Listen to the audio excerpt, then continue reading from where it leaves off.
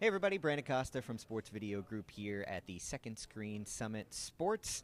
We're here in New York City, and we're joined now, I have the pleasure of being joined by Hania Poole, VP Business Operations, NCAA Digital, and Turner Sports. Thanks a lot for being here today and taking part in the great panel discussion earlier today. My pleasure.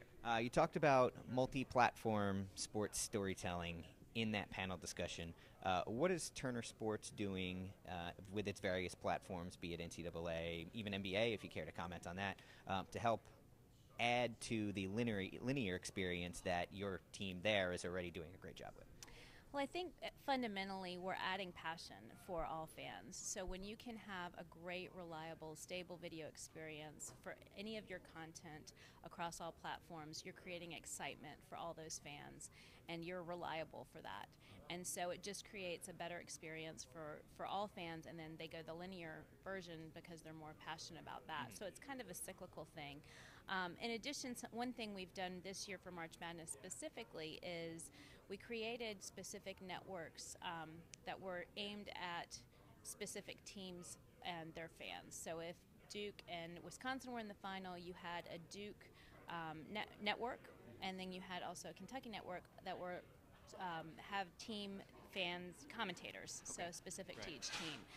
In digital, we extended that to the digital platforms, and so people could experience their favorite commentators, which I think created a great fan experience. So on top of that, what are some things, because March Madness Live has kind of become one of the benchmarks for how to do multi-platform television very, very well. It gets great usership, it gets very engaging. So what is it that you think, is there a thing or two that you guys have done with it that you think has really contributed to its success?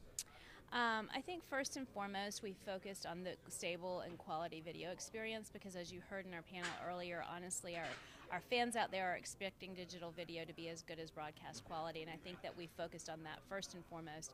Secondly, I think we continue to innovate. I mean, I think we were one of the first to really integrate social 5 years ago with the Coke Zero Social Arena, which kind of followed the social volume around the Twitterverse and all the different activity around each game. And then we continue to evolve by now integrating some data and going into real-time data and analytics. So those are the types of things we continue to look to do for the future and to help fans experience March Madness even deeper.